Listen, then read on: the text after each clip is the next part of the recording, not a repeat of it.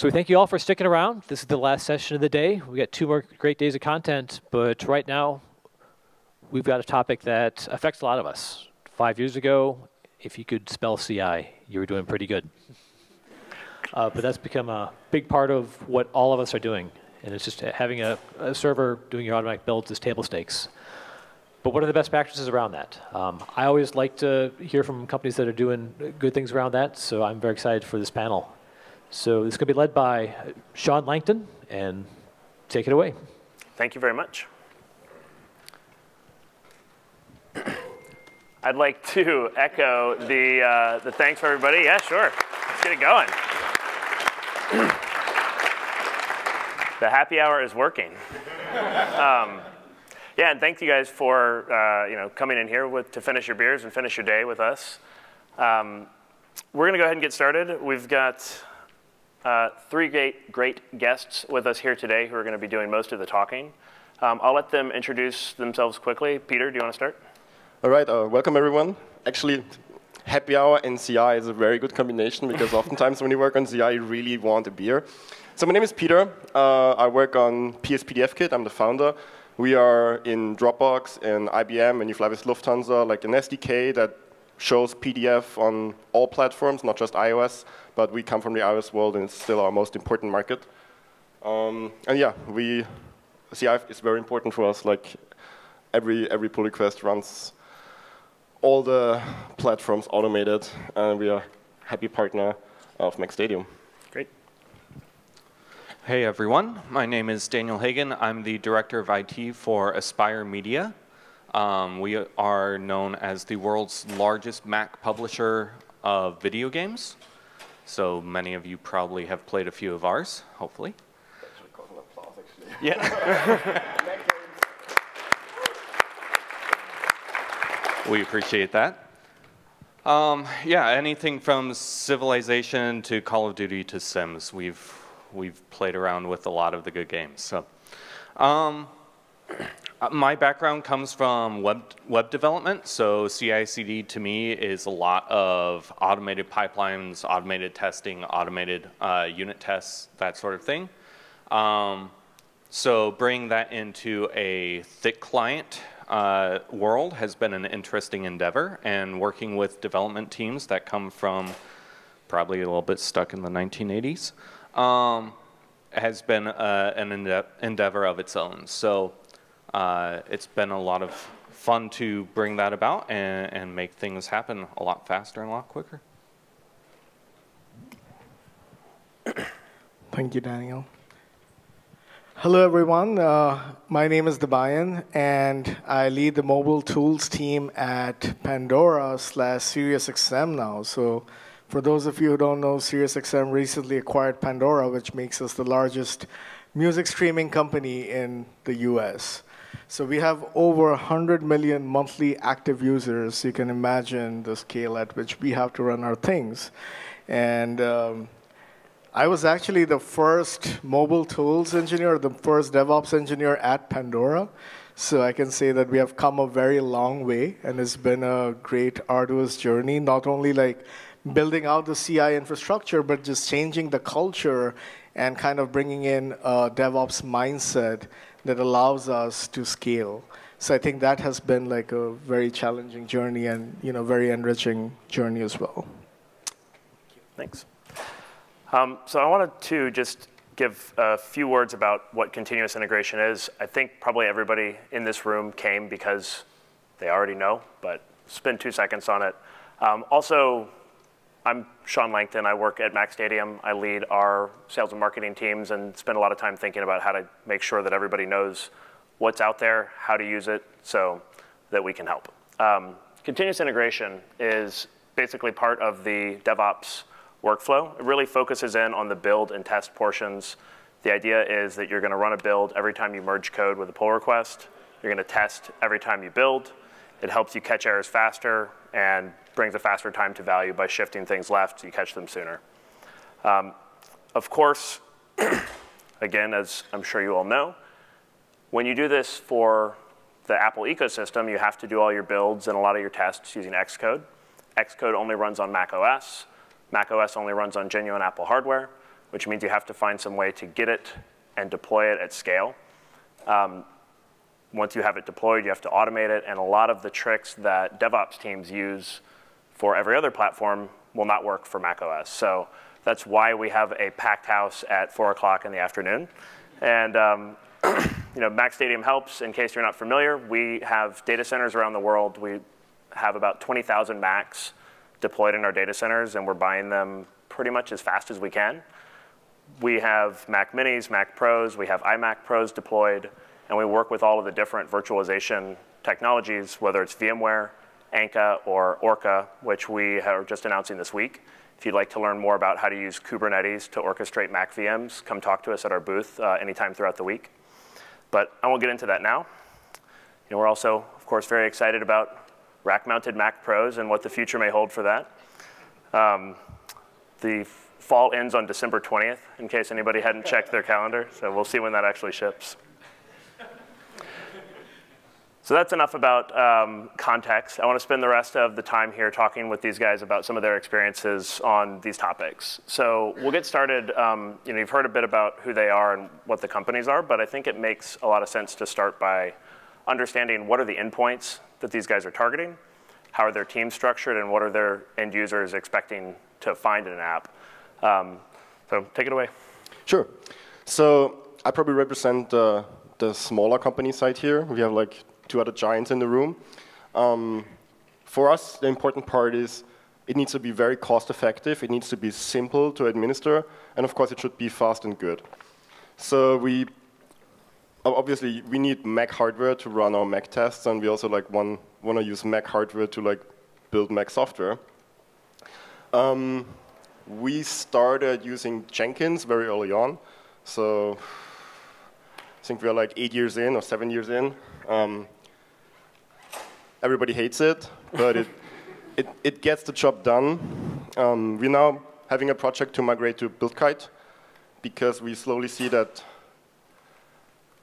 Jenkins doesn't really scale well. When you update a plugin, all the jobs need to stop, and then Jenkins needs to restart, and then you have to hope that it boots up again, because if the plugin update failed, then you'll just get an error, and you have to manually undo it, and it's very, very messy. But there's a lot of those problems you can live with, so I think it's a decent choice if you look at the options out there. For us, it now makes sense to move to a little bit of a better, also more expensive system. So setup-wise, we started with iOS. So very early on, we wanted to have hosted Macs. We are a remote company, so there is no real office, meaning there's also no real data center. For a while, I had Mac Minis at my home, and then the cleaning lady unplugged them, which is it's not really professional. It's so kind of annoying. So having those things in an actual data center is nice. There's not that many companies out there where you can actually do that. So you can do your own research. I did, and that's why I chose MacStadium. So this is maybe be a marketing ploy, but I don't get any affiliation. They are very good to work with. We looked at the different products. I mean, they have Mac Pros and still Xserves as well, if they still exist. They still exist. Not many people use them anymore. So, but we chose the simplest setup possible, again, because our setup needs to be cost effective. It was just Mac Minis. One Mac Mini for one user doing one test at a time, or sometimes 2. And in the very early days, we set them up manually. You just VNC in, and you have somebody doing a lot of clicking. That gets annoying very quickly, so don't do that. We then invested a lot of time in Ansible and automating everything. Once we were at 95% done, we found out that Microsoft maintains a really, really good chef repository with a cookbook with so you can basically pick what you want from installing Xcode to a lot more esoteric things. We use Mac Minis to not only test iOS, but also test macOS, and also do Android testing. So for Android, we also use Genymotion, because the Android simulator, I don't know if the code of conduct allows swear words, but sucks. Sorry. So we try also to keep our setup as simple as possible. There is Macs, and then we have obviously Windows for the Windows tests. But we didn't want to have like yet another Linux system for Android. We just reuse macOS to like keep the variables small. The main challenges is actually not finding a partner. I mean, these guys are really easy to work with. The main challenge is to make sure the tests are stable, make sure that macOS works, that your automated tests work. So a lot of the trouble is actually making sure you're ready for the new Xcode release, you're ready for the new macOS release. Apple usually gives you half a year time to update macOS before they release an Xcode version that doesn't run on the previous macOS version anymore. So you really have to be fast. Now this year is even more interesting because, for example, we're going to release PDF Viewer for the Mac in fall. Is that recorded? I don't know, this is just my wish, but eventually, you said fall is until December 20th, so. Yeah, you got plenty of time. But this actually forces us to be even faster. We need to like have a version running with macOS 10.15 on CI. So for us, running them bare metal, like just having the Mac Mini and just having that on, reduces a lot of variables. Like there's a lot of benefits in Orca and all those more fancy orchestrations, but it also is sometimes a little bit more trouble. It sometimes takes a little bit longer for it to work. So that's one of the reasons why we chose to keep it simple. Also, like we are at a scale where this still works. If you have, I don't know, thousands of devices, then it might get a little more annoying to do that. But we currently have, I don't know, 20, 30. So this is still a number that's very fine. And sometimes, if a Mac makes trouble or is weird, we just reset it and like let Chef run. That takes around half a day to like install macOS, install Xcode, install the Android Studio, like all the things we need, and then it's basically exactly at the level that we expect it to be, and then we can just add it to our Jenkins farm again. Awesome. Yeah. Cool. So it's interesting hearing some of that and some of the similarities in our environments. Aspyr started going through a transition about a year and a half ago to move a lot of our data center services off-site. We were running a full build farm internally.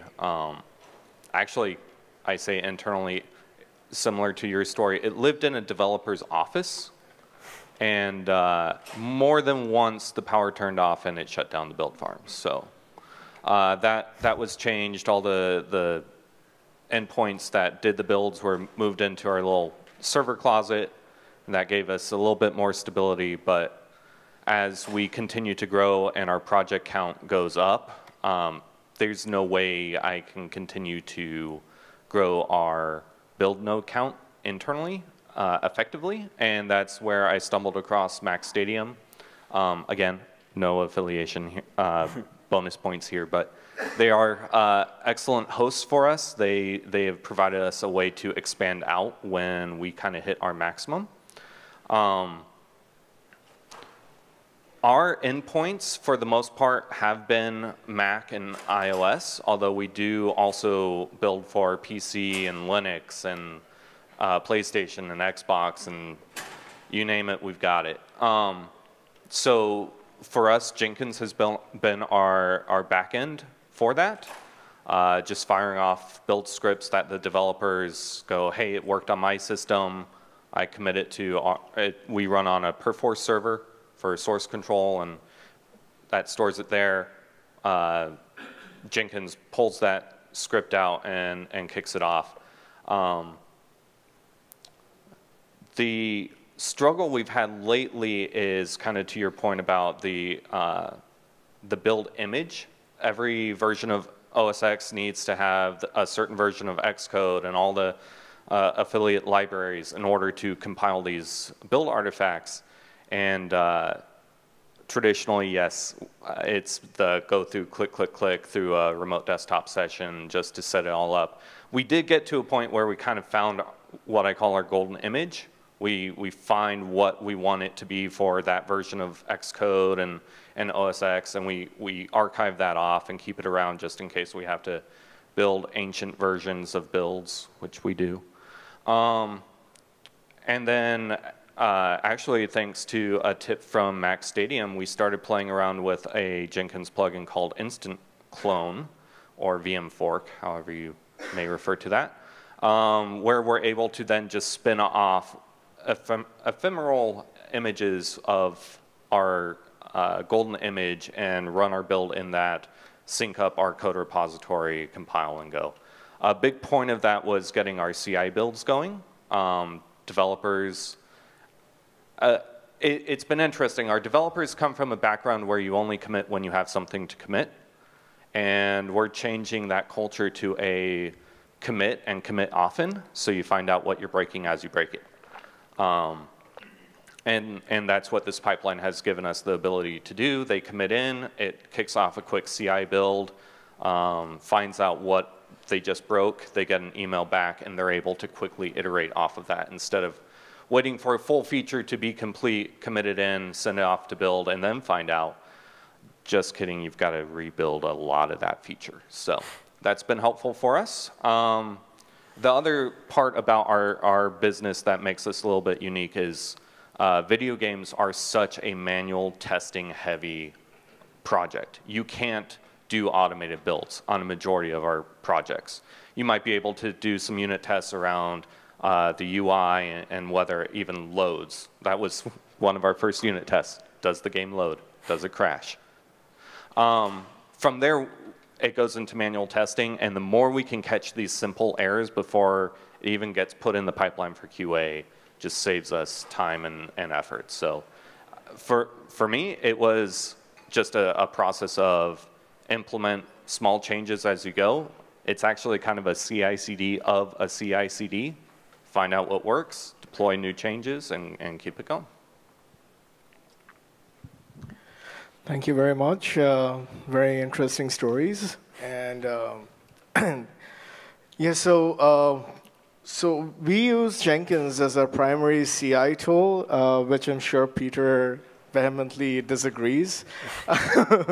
But from my experience, and I think many others will share, when you're at a scale as big as Pandora or Aspyr or any other company that has that scale, Jenkins is just the most scalable solution at that point.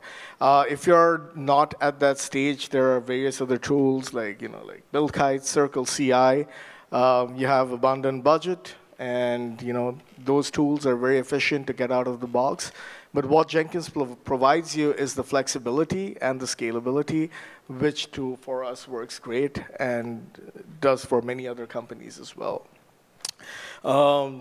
How many of you here have used Mac Minis on your desktop to run your CI? Raise your hands. That's it. That's like 70% of the room. So that's pretty much been the experience like everywhere I've been. And most of the times I come from a DevOps background that's mostly working on cloud, AWS, GCP, Azure. And everywhere in every company that I've worked in, for the mobile part of it is the most neglected, right? It's almost like they're third-class citizens. I don't know why, right? So I see these developers have their Mac Minis on their desk. They're developing their apps, and kind of like, oh, here's my APK, here's my IPA, go and test it. That kind of model. And when I joined Pandora, it was very unique because we didn't have a mobile tools team. We didn't have mobile DevOps or anything like that. So the entire Pandora application, like all the client teams, were sharing just 6 VM instances. So they were building, they were testing, they were doing everything on these 6 instances, and that's it. So what does that mean? That means that we have 4.5-month release cycles, right?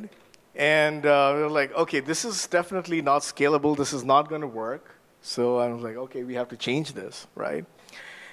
And the first thing that we needed was more hardware to run. Now, since I was the only one, and I didn't want to overburden myself by going with Linux and macOS, I decided to share macOS with iOS and Android, and of course, automation as well.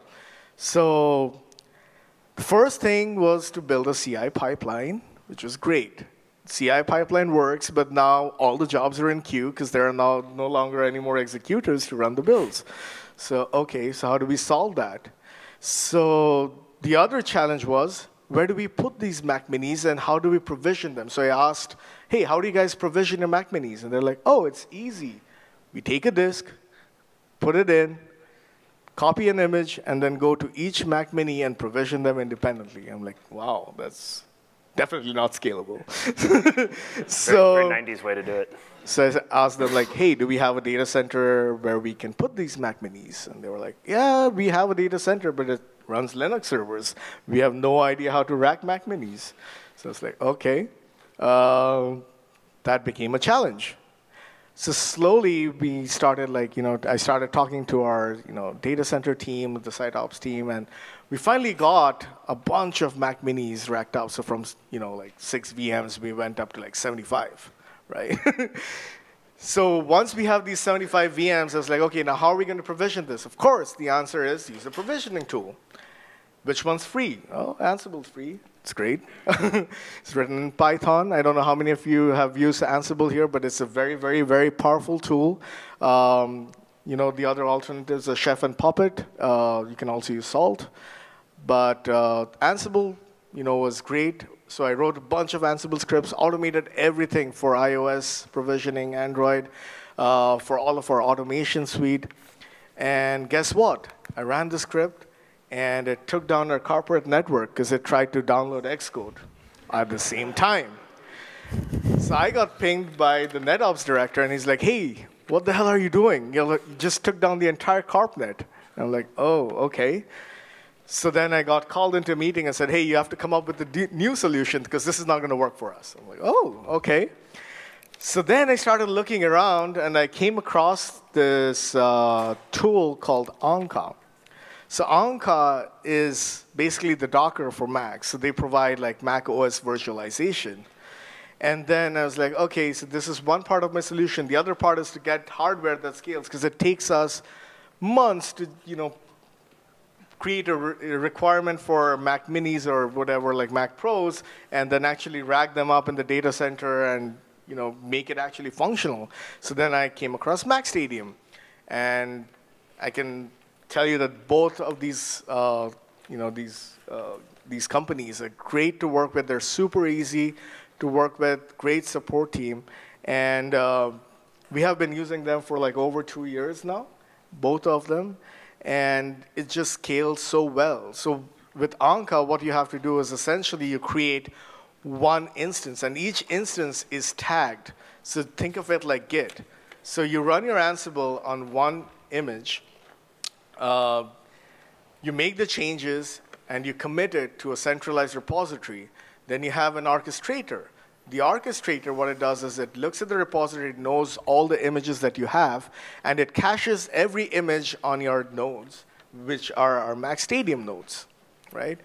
And then you integrate it with Jenkins in a way that is completely ephemeral, which means that you can now forget about the concept of slaves in Jenkins, right? So what you're doing is essentially triggering a job.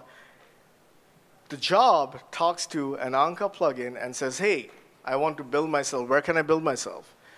The Jenkins plugin now goes and talks to the orchestrator and says, hey, I need an image for so-and-so version provisioned to me. That now goes and checks the hardware pool that's available, spins up an image in seconds, runs your job, runs your tests, runs your builds, and destroys it. That's it.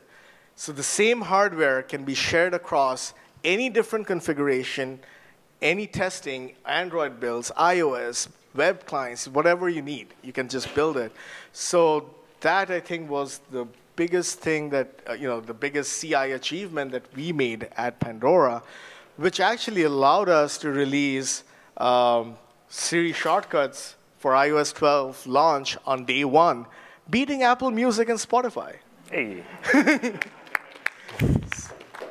And the reason was because we could spin up images with customized Xcode versions. So each branch was building of different Xcode versions, different OS beta versions. And we were able to get that continuous feedback from our manual testers, from our automation testers, and of course from the developers as well. So I think that was like the pinnacle of our CI, macOS CI system. That's great. Yeah. A lot in all of those. I wanted to just unpack some of the themes that came up. So you guys had talked about, Peter, you were using Ansible, you moved to Chef. Debayan kind of went with Ansible and stuck with it. I think, Dan, you sort of found your golden images through a bit of trial and error. I wanted to just kind of stick on that topic a little bit because that whole defining your infrastructure as code is an important piece. Maybe just spend a moment kind of comparing and contrasting. Start with you, Peter, your experiences with the two of them, and how what advice you would give to the room on how to think about which is the right tool and where to get resources for it. So the code, like having infrastructure as code was very important for us. That's why Ansible or Chef, like anything that scripts and can recreate an environment from scratch, was like so attractive for us compared to images. We played with images, we did the whole hypervisor thing, but ultimately both cost and complexity were like higher for us. Like with we're not in the 4 digits on machine, so I think like our solution works really well for our scale. The main reason why we moved to Chef was because we found that Microsoft has such a great selection of Mac-specific cookbooks that it was just such a huge time saver for us. All the things that we had to write ourselves, and community is really important. So if you have a very strong player who provides a lot of things, and we contribute to that repository now as well, again, a huge time saver, ultimately a cost saver. We're bootstrapped, so I need to actually look at every dollar or euro, in my case, that we spend. So like the priorities are a little bit different. So that's also like why we choose Mac Minis, and like for a long time we used the 2012 4-core Mac Minis because they were like pretty cheap and like okay on performance. Obviously, like a Mac Pro would be faster, but again, the cost versus performance was not beneficial for us. So then when the 2018 Mac Minis came, this was actually huge for us because it basically made a full build from 4 hours down to 2. Now, like with some other improvements, we are, I think, at 30 minutes. So that's for releasing. So testing is actually faster because it doesn't need to build all the architectures, and we can like streamline a lot of that and like distribute tests to multiple machines.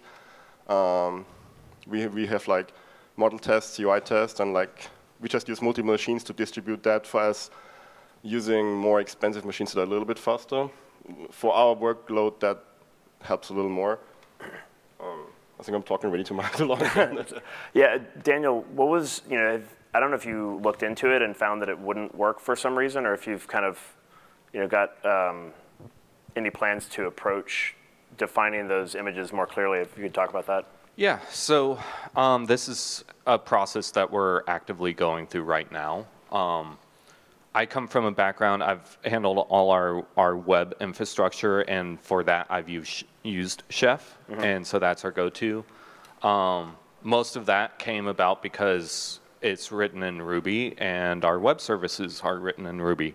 So that just made a lot of sense, and to Peter's point, it's such a well-covered community. It reduced our individual contribution effort drastically to be able to use that. The struggle that we are hitting with these build image configuration scripts is really wrapped around our SDKs. Like the open ones are easy. Android SDK, even Xcode, you can kind of easily grab those images off the internet, provided you have an account.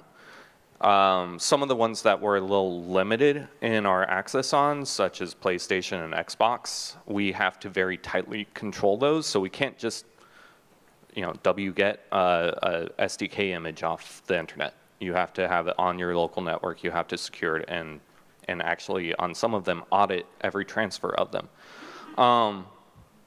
So for those, we're looking into building our own cookbooks. The struggle there has been that the cookbooks generally get designed by the people who are familiar with the SDK, and our people familiar with SDK are game developers who mostly do Objective-C and C++. So they're not really game for writing Ruby cookbooks. So it's creating a clash of the worlds where they're having to lean on my infrastructure team to build these cookbooks out, while we partner with them to stabilize golden images so developers aren't clicking through to build every image. Thanks. So kind of this is getting into the idea of tips and tricks and secrets and hacks. What are some of the things, Debayan, that you've found that are maybe in Xcode configurations or little nits that you wouldn't find unless you had already kind of walked the path for a couple of years? So some of the biggest optimizations. So here's a tip that'll definitely speed up your builds, and that is to disable Spotlight. So Spotlight indexing. So There's a chef script for it. oh yeah, our Ansible script. But yeah, as soon as you disable Spotlight, but you have to make sure that you're not using XC version to switch between Xcode versions. So that became a challenge for us because we had multiple Xcode versions on the same image, and we would run the script that would select the Xcode version using XC version switch. And then the problem was that the Spotlight indexing is required for running XC versions. So then we had to kind of make the images isolated so we didn't have to switch within the image, and we would have separate images for each Xcode versions. That allowed us to disable Spotlight, and that immediately increased our build time by almost 15%, which is great. So the other, you want to say something? Or? Go for it. No. I actually have a tip. Yeah, neither of you say anything. The Spotlight thing you can also solve by selectively disabling some folders. Yeah. So we disable everything where code lives and derived data, which almost gives you the same percentage, but you can still do most of the things because some part of macOS just really gets weird if Spotlight's disabled. Apple is only testing the golden path and not thinking about those things. Especially if you're used to command spacebar to type in an app name and launch it. Killing Spotlight kills that. For me, the biggest tip I can think of is actually on our artifact delivery. Once we've compiled the builds, keep in mind, if anyone here has played Borderlands, I'm so sorry, but it's a 20 gigabyte build. That is not something you just transfer over the network whenever you want to. Or if you do, you get that network admin, which is me. Very unhappy. So actually what we ended up doing is adding, this is going to sound a little no-dub, but putting Dropbox on our build nodes and copying the build artifact into there. And then it will seed out to all of our QA machines that are on the same Dropbox share. And they can selectively pick which project folder they want to be syncing. And so part of the benefit on a CI/CD pipeline, it doesn't have to just be built when someone commits code. It can be a nightly build, a noon build, first thing in the morning build. Those builds go off. Everything gets synced into the folder. Those computers are up all the time. So they download them as they're able. They client across from each other on the local network instead of through every switch node. And that has saved us a ton of bandwidth and gotten our QA department builds when they need it, right when the build's out there. So that's probably my biggest tip. That's awesome. What else you guys got? Yeah, sorry. Watching people take notes in the audience, so I think we're onto something. So one more important benefit that we got out of using Anka was that we were able to actually cache everything inside the image, which meant that we could produce images that cached our entire source code. It also could cache our build artifacts, dependencies, everything within the image itself, which also saved an incredible amount of time. So, sorry, I'll just chime in on that. That's another thing we're doing on these golden images is I consider them golden as in they're stabilized in all the tool set, but we are also what I call rehydrating them. We bring them back online, sync them up to the latest code every week, and then shut them back down and clone off of that. That way, every time you create that ephemeral build and it has to sync up to the latest, it's only a few days behind. I have a few more tips to how you can like reduce the number of machines you need. I'm actually curious, is anybody using monorepos for your setup? Do we have? Oh yeah, maybe 10%, 8%. So we switched to one giant monorepo for all our platforms, which then meant every time somebody did a pull request, I think 50 jobs spinned up, like iOS, Android, web, Windows, macOS. On iOS, you needed 32-bit and 64-bit. Now we can drop the 32-bit finally. On Android, different versions, iPad, iPhone, iOS 11, 12, 13 now. So like a lot of combinations. So there was like a lot of machines. And I mean, we like MacStadium. We also like not paying too much. Reasonable. So one of the things we did is we wrote something on Jenkins, and I fully agree Jenkins is the most flexible system, so we made sure when with our move to BuildKite, we can do it there as well. We use something that we call selective pull request testing. You can actually Google selective pull request testing PSPDFKit, and you find a blog post about just that, where we basically, a script looks at what files changed and then analyzes what platform it will impact. So for example, if I change something, blah, blah, view controller, in the iOS subdirectory, Jenkins knows through the script that it only needs to run the iOS tests, not core, not Android, not everything else, which saves a huge number of machines. Now, if somebody else from the core team, and it's like that's our shared C++ layer, changes something, that means everything has to be tested. So what our core team then does is for many of the PRs is because they also like commit early, commit often, but they don't like commit so often that CI is clogged for hours. We use like a tag on GitHub, and then a Jenkins script, again, I think that's actually available. You don't have to write this yourself. Looks for skip CI for the tag, and then just doesn't run CI until I remove the skip CI tag. And so if you like are a little bit careful when you open a pull request early, you can save a ton of load on CI. And then once your pull request gets towards completion, you can still get those feedback. Especially if you do like a larger refactor, you don't need all that feedback in the early times. And again, it's just like saves cost, time, ultimately machines, right? Yeah, so we use a bunch of tricks to reduce our load. Or like we have something where we start with one test, and only if that succeeds, we spin off others. So you can get very creative depending on how important time for us costs is. Depending on your organization and like how much you want to spend, there is a lot of place to optimize in either direction. You talked about reducing the build time from 1 hour down to 30, maybe 4 hours down to 2 hours, I think you said, and then just by changing hardware, which is a great way to speed things up. Yeah. But then from 2 hours down to 30 minutes, I don't know how much of that is some of the selective pull requests that you're talking about, or if you have some other tricks on achieving a 4x. So we also use something called Ccache and distcc. So we actually distribute some of the compile artifacts across build servers, which is much faster than compiling everything directly. And Ccache is built in a way that it's kind of like an intermediary layer between the compiler and the output. So it's just like called before, and if the thing that it's called is the same and all the files are the same, then it will just like use a cached result and not even call the compiler.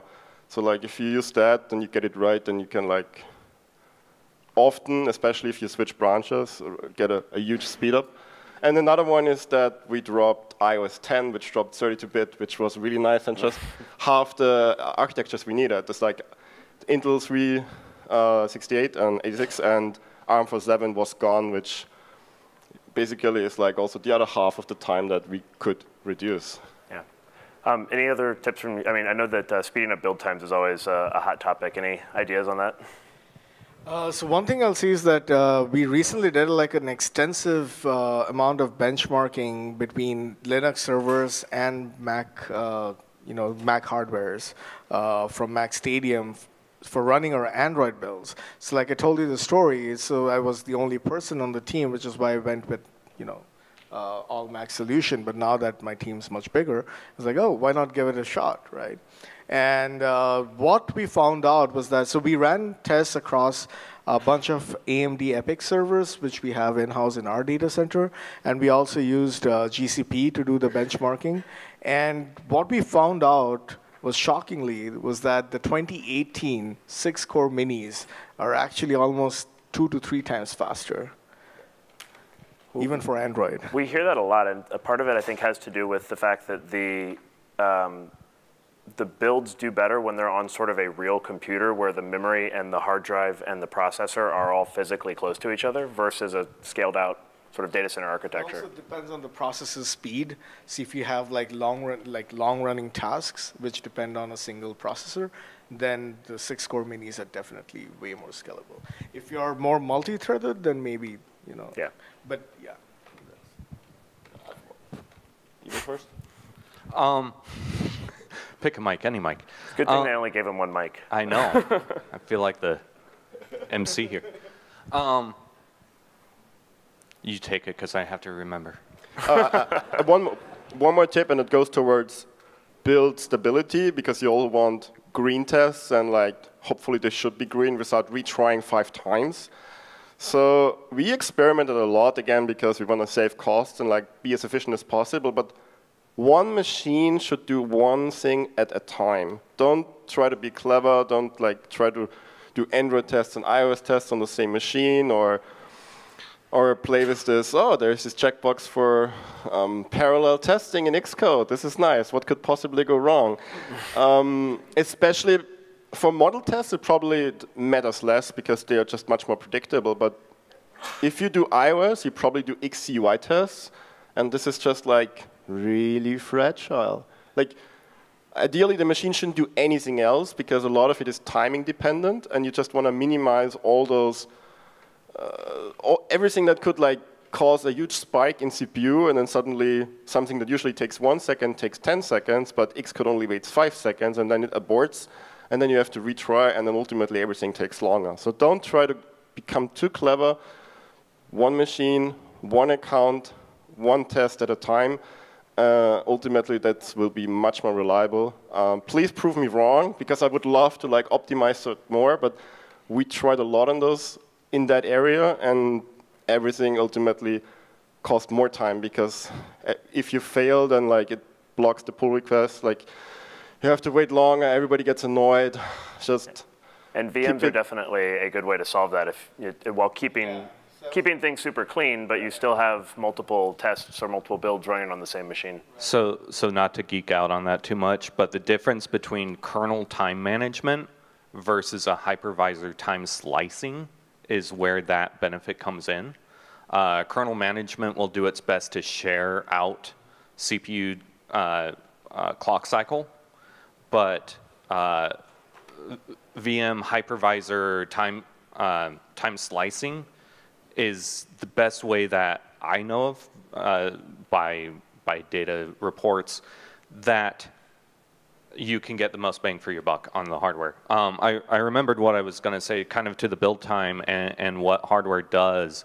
So for anyone who's a fan of Civilization 6, we currently build the desktop version of that on, our developers have like MacBook Pros, 2017 edition, or some of the, not the latest iMac Pro, but the previous.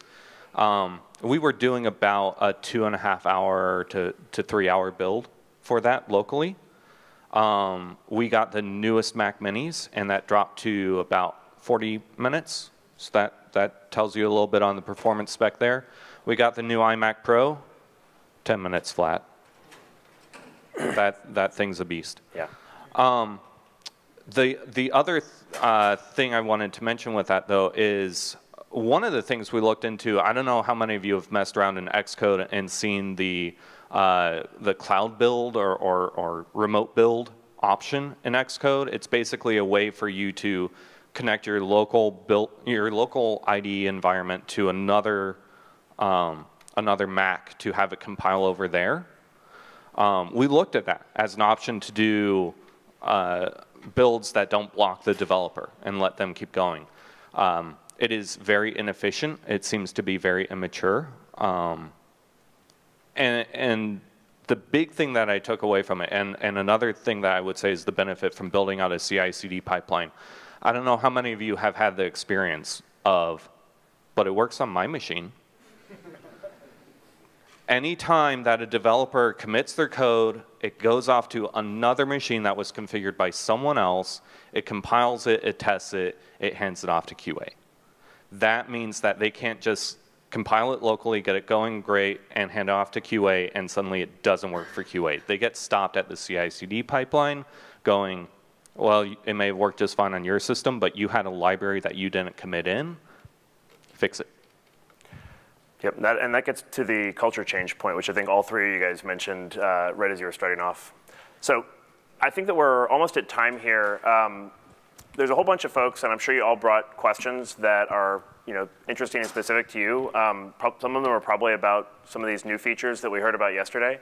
So I'd like to open it up for questions. I know that because this is the last session, they said we could go a little late. So we'll go until we run out of questions or run out of people.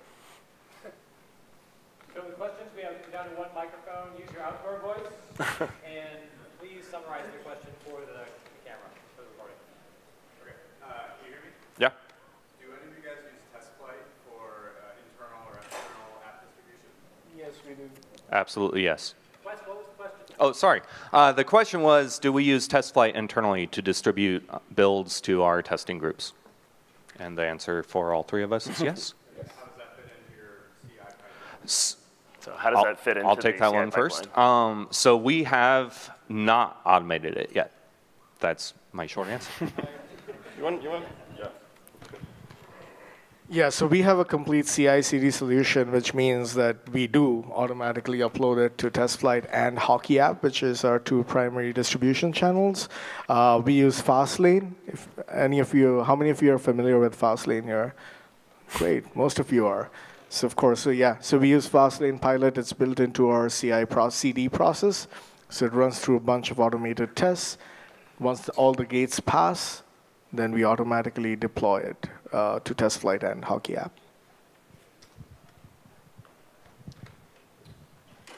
A little final story. Fastlane was actually created because I dragged Felix Krause to our Cocoads in Austria, in Vienna. And there he met Order, and then they talked, and that ultimately led to Fastlane. So we also use Fastlane. Congratulations. To We have Peter to thank for Fastlane. maybe it would have also been without me. I don't know. I don't want to take credit.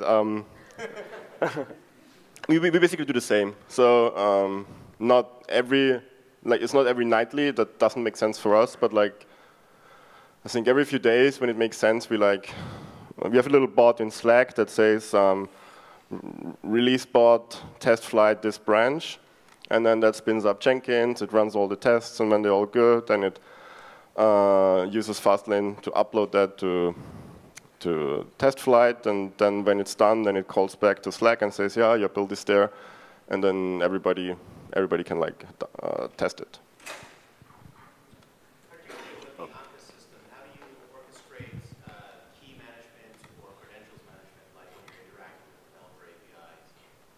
So the question was around how do you orchestrate key management with Anka? That's a great question. So we use Vault for our key management system. So that's kind of baked into our process.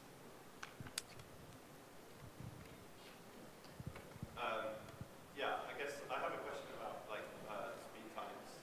This hop and tip question. Have any of you played around with Xcode's build for testing and test without building? And does that like play into your like the structure of your pipeline, or maybe what kind of hardware you target at different stages? The question was Xcode settings for build for testing, et cetera, and test without building to see how that affects build times. The build for testing, I'm actually not sure what it does. So we basically script everything using a little bit of Fastlane and mostly our own script. So it's just like build, and then we just manually call test. And then we use something that's called trainer, which then translates the Xcode test plist things into JUnit tests, so Jenkins can actually parse it and show it. That's a small Ruby thing that I wrote with Felix. I guess that's mostly a no then. Yeah, mostly no, but I'm going to go Google it. Yeah. So we're in the middle of moving our pipeline from Service CI to Jenkins, so this is super helpful. We have a lot of UI tests, and we're trying to parallelize them across a bunch of different machines. But like one thing we found is kind of a limiting factor is we wait for the simulator to spin up for ages. So we're doing like one UI, parallelizing them all the way makes no sense. We're trying to find a sweet spot. Are there any like tips or tricks to like get the simulator to spin up quicker? So tips and tricks to get the simulator to spin up more quickly for testing parallelization. Yeah, so I'll take that question. So like I said, with Anka, you can cache the image, so you can actually have running simulators in it already. So if you want an simulator for, you know, Xcode 10, iPhone 10 running iOS 12, you can have that already in your image. So as soon as Jenkins fires a test, it's just going to spin up the image with the simulator already running, so you can just start executing your test. And you can do that with every hypervisor technology. Yeah, yeah, essentially. Yeah, we do something similar. Like, especially the simulator sometimes needs to be spun up before, because otherwise it does weird things. So spinning it up manually before you even build is a very good idea, also for increasing reliability. Otherwise you sometimes get error 65, if that rings a bell. So just one more thing that I want to add is, I don't know how familiar you guys are with Bluepill, but has anyone used Bluepill here? So one of the challenges with using like third-party tools to do these kind of things like parallel testing is that every time when Apple releases something, everyone else has to play catch-up, which means at that point, if your CI system heavily depends on that tool, you'll be completely biting the dust at that point because you don't know what to do. That's why we moved away from Bluepill and have this kind of customized solution, so we know that whatever Apple throws a surprise or spins a surprise on us, we'll be ready to tackle it. Your destiny is at least in your own hands. It's in my hands, yeah. Just so long as you accept the new terms of use and download it real fast. You had a question over here? Do you guys test on real devices in CI? The question was around testing on real devices as part of CI. So that's something we tried. We did not find a solution yet. First of all, devices are not made for like 24-hour testing. If you do that, eventually the battery will explode. And they regularly do for the few services that offer that, and you talk to people that know things a little bit better. So caveat number one. Caveat number two, ideally you should completely restore the device. That's very hard to automate. I think the few companies who do, they write custom drivers and like really do edgy stuff to like get some of that automated. So quick answer, we want to, but we haven't figured it out.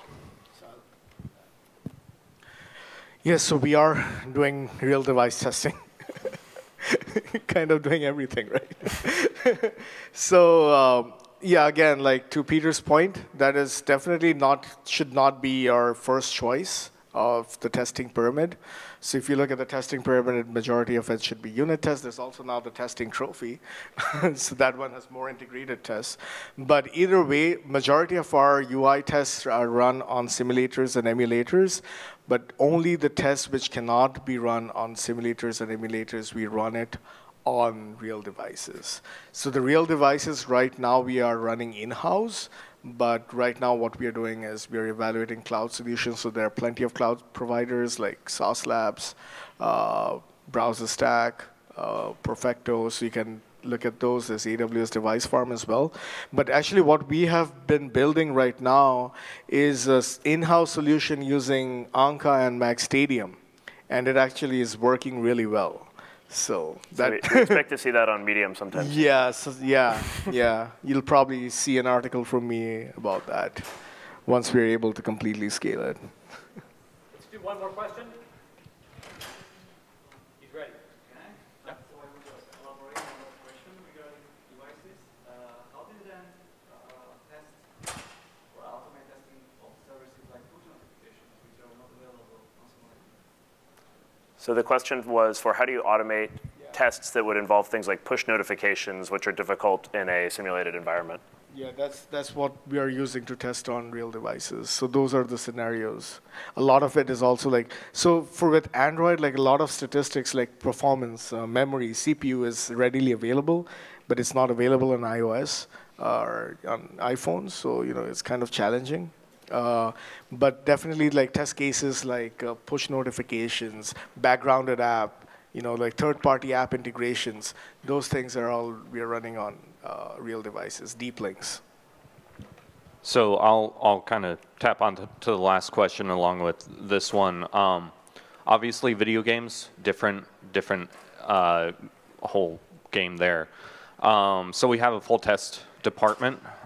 It is not the dream job that every teenager thinks it is.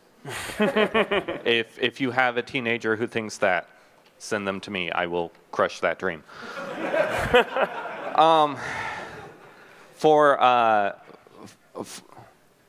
One quick story that it made me think of with the devices always on.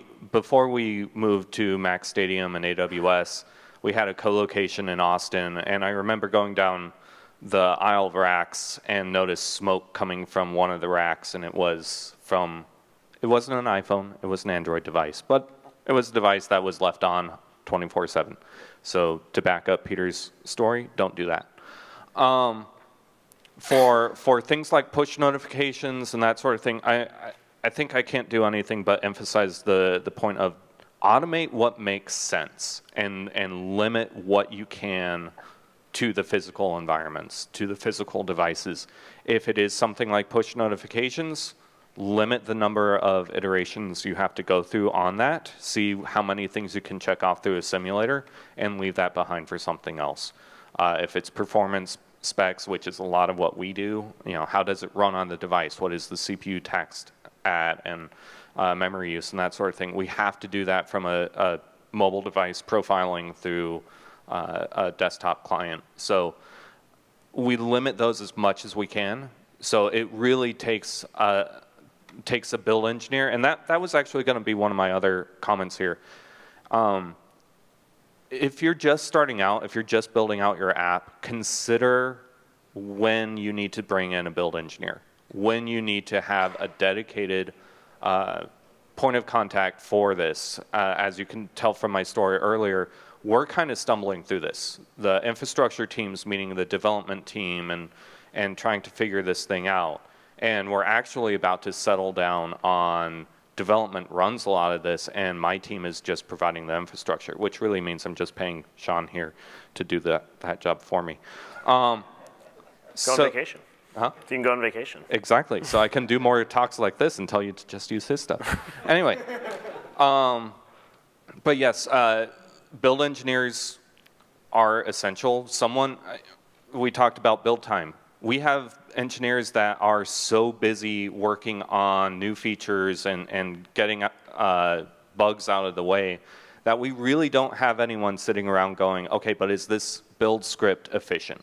Is there some way that we can parallelize this process, or what is the CPU profile on this VM during the build time? Like, am I fully using this or not? You need to have someone who can sit down and look at that at some point in your growth process. So highly recommend that. Great, well, that's a great place to leave it. I'd like to thank you guys so much for spending your time with us, and thanks everybody for sticking around and all the great questions. So thank you.